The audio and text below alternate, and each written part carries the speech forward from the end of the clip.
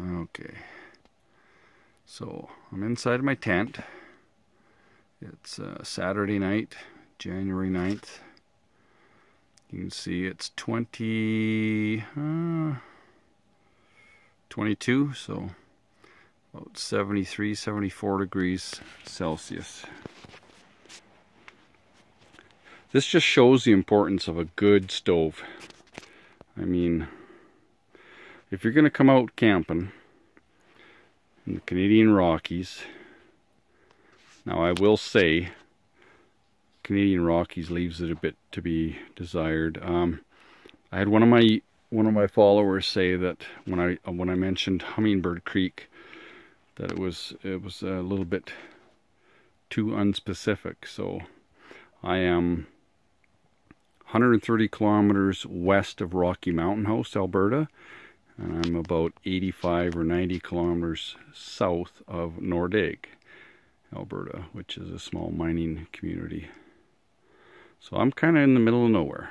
So if you're going to come out here, you better have a good stove, and this shows the importance of a good stove. So you saw it's unbelievably warm in here. There's my stove, my stack of wood. I mean, that's my bed.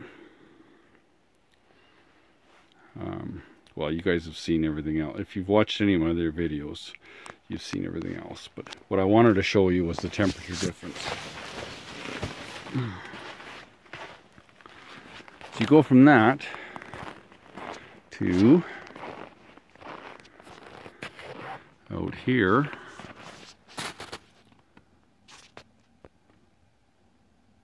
Yeah, see, I mean it's already almost minus 22. Okay. So what is that? What is that? About minus 5 degrees Fahrenheit.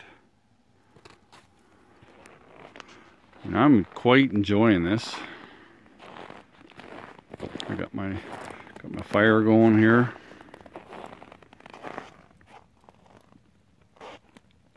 Up until a few minutes ago I had some tunes going, but I have to recharge everything. But that shows you the importance of having a good stove. You know, over 40 degrees difference between inside the camp and outside. So yeah, there was a time when I used to enjoy coming out and cold tenting, but not anymore. I quite enjoy waking up and having all my clothes dry and socks dry and being warm.